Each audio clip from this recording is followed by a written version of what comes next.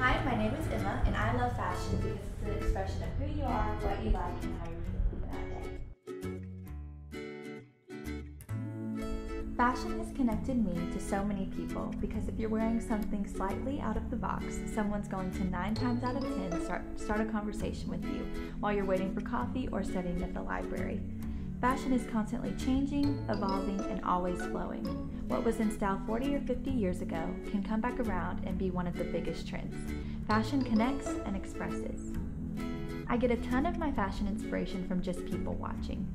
When I walk to class and see a piece or an outfit that I like, I take a mental picture and then try to recreate it with items that I have. I also draw inspiration from social media.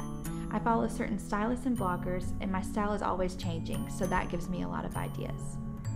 I pick out clothes based on comfort and mobility.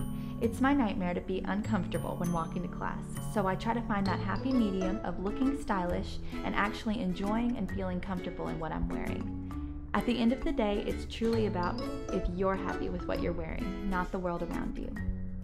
I organize all my clothes by color, which probably sounds crazy, but it really helps me when I'm thinking about the outfit I want for the day, or if I'm planning something for the weekend or an event.